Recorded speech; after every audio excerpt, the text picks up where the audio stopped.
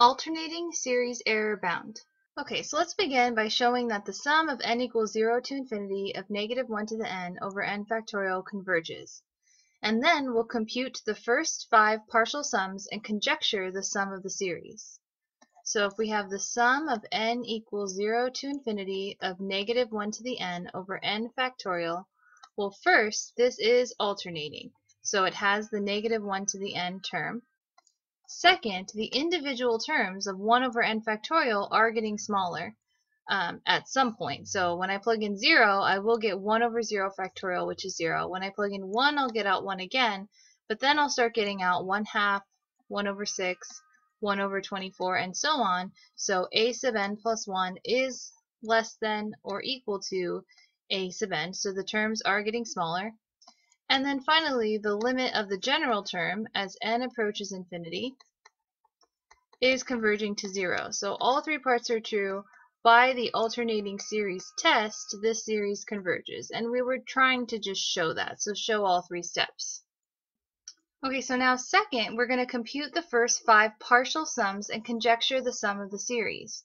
So let's write out this infinite series expanded. So if I were to plug in 0, right, negative 1 to the 0 is going to give me a positive 1, and then over 0 factorial, so I'm going to get my 1. So here are the terms right here, we just have to make sure they alternate. So 1 minus 1 plus 1 half minus 1/6 plus 1 over 24 minus, and so on and so forth. So here's my infinite series expanded. I want to find the partial sum. So S1 is just the first term in the series, so that's 1. S2 is adding up the first 2 terms, so 1 plus negative 1, or 1 minus 1 is going to give me 0. S3 is adding the first 3 terms together, so the first 2 were 0 plus 1 half is just going to give me 1 half. And then S4, so I'm going to have to add 1 half to 1/6, or negative 1/6. So 1 over 2 is really 3 over 6 minus 1 over 6, so that's 2 over 6, which is 1/3. And then S5, so now I have to add the first 5 terms that are shown here, so we're going to go ahead and use S4, which is 1/3, and then plus 1 over 24. So 1/3 can be rewritten as 8 over 24 plus 1 over 24, so this is 9 over 24. So here, if we think about each of these as a decimal, 1 half is 0.5, and 1/3 is 0.3 repeating, and 9 over 24 is 0.375. So if we wanted to make a conjecture about what the actual infinite series sum to, well, we can go ahead and guess, I don't know, let's say maybe it converges to 0.4. We're not really sure is the point, but we know that it converges because we showed that the infinite series converges, and so that means the limit of the partial sums has to go to a particular number. And based on this, it looks like it's slowing down at around 0.3 something, so let's just say it converges to 0.4. The point is, we're not sure, but the question is, how far off would this 5th partial sum be from what the actual series converges to?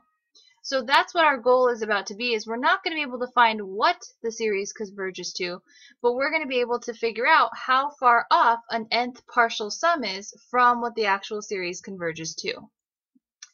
Alternating series error bound.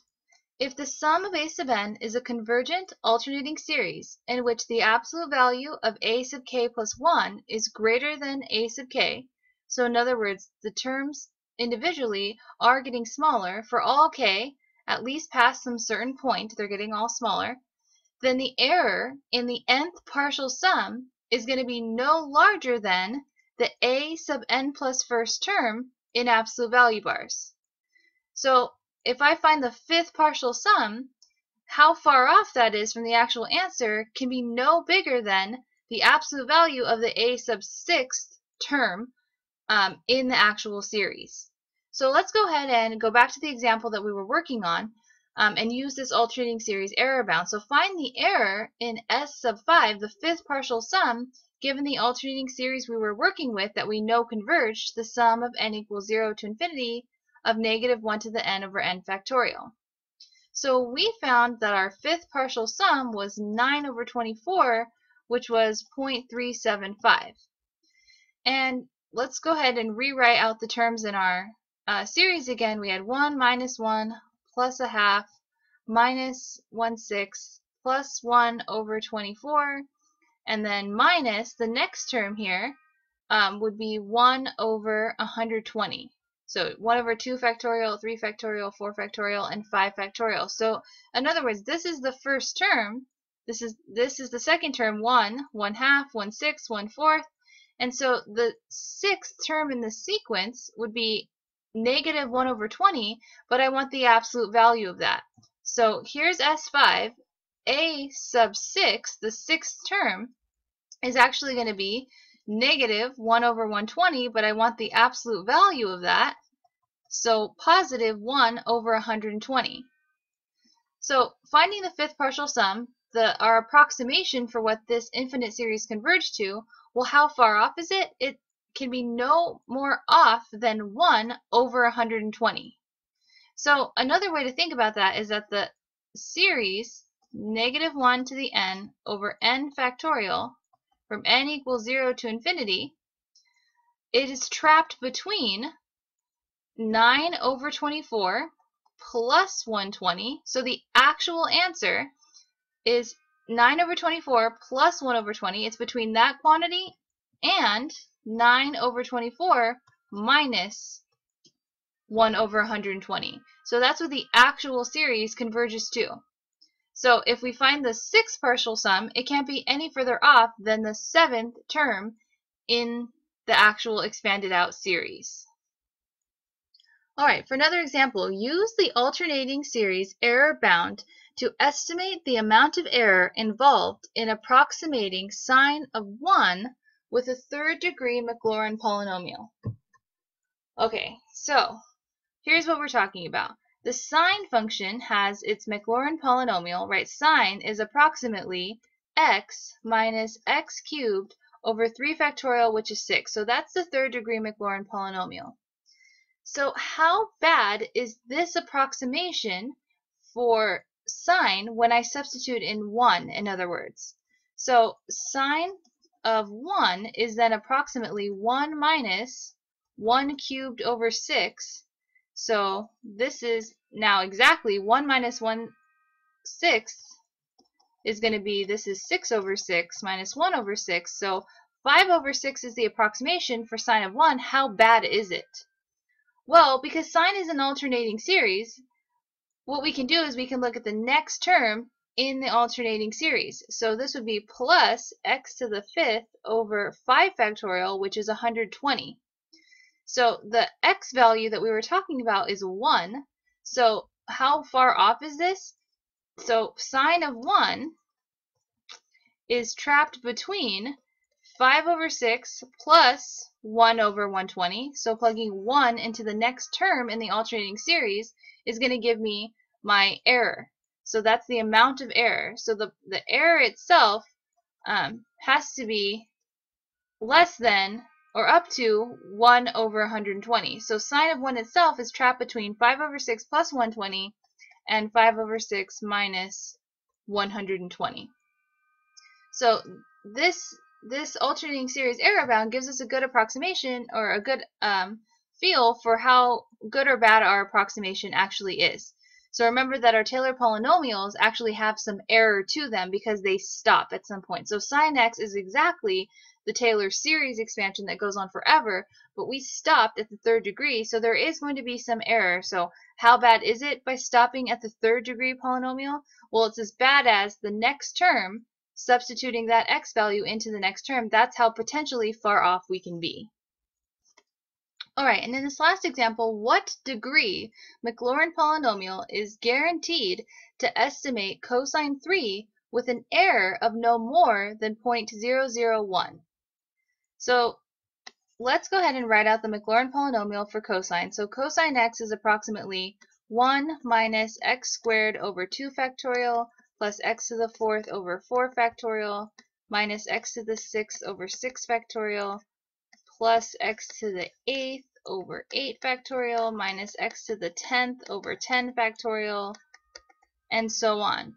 So what degree Maclaurin polynomial is guaranteed to estimate cosine 3 with an error of no more than 0.001? 0.001. So this is 1 over 1,000, right? 1,000th is what I want the error to potentially be. So in other words, let's say I use a degree 2 Taylor polynomial. So if I use a degree 2 Taylor polynomial, well, the error is going to be as bad as the next term in this expanded out polynomial. So if I approximate it using just these first two, then my error is going to be as bad as this term right here. So if I plug 3 into this x, so 3 to the 4th over 4 factorial, I want to figure out what number this is and compare it to 1 over 1,000. So I need this number to be less than 1 over 1,000 in order for the answer to be a degree 2 Taylor polynomial. So we're going to have to plug this into our calculator, and I'll tell you that that is 3.375. So that's terrible. That's definitely an error that's greater than 1 over 1,000. So a degree 2 polynomial isn't going to give us a really good estimate, or that good of an estimate, for cosine 3. So now, well, would a 4th degree Taylor polynomial work? Well, then I'd have to check what happens when I plug 3 into x to the 6 over 6 factorial. So 3 to the 6 over 6 factorial is going to give me 1.0125. Still not good enough. So we're going to have to keep going, in other words, and I'm just going to go ahead and start listing them out. So if I have 3 to the 8th over 8 factorial, that's going to give me 0.1627, so we're getting closer. And now 3 to the 10th over 10 factorial is 0.01627, but finally 3 to the 12th over 12 factorial is going to get us to 0.00111099, etc. So in other words, I need to stop at a degree 10 Taylor polynomial in order to get an error that's going to be no more than 0.001. So the answer here is, what degree Maclaurin polynomial do you need? So it was the 12th term that gave us to less than 0.001. So the degree that I actually need is the one previous to that. So I need a degree 10 Taylor polynomial to guarantee that I'm going to have an error of no more than 0.001.